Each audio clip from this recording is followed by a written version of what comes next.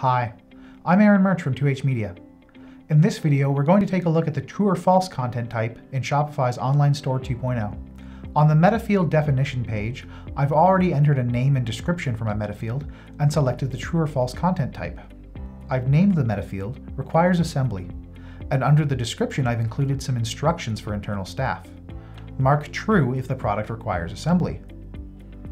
The true or false content type doesn't have any additional settings or validation. It creates a Boolean variable which allows internal staff to toggle a setting on or off. Since there's nothing else to change about the Metafield, let's hit save and take a look at the product page to see how it looks in the back end of Shopify. Our new Metafield appears at the bottom of the product page. When we click into the field, a true and false set of radio buttons appears, as well as the description we entered for our Metafield.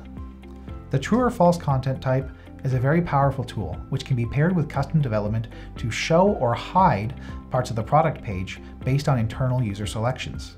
For most Shopify merchants, I recommend staying away from this content type, since you won't be able to unlock its full potential without the help of a developer. If you followed along with this entire video, you should have a good idea of what the true or false content type is. To better understand how content types and metafields can be used to customize your online store, check out our video on creating a metafield in Shopify's Online Store 2.0.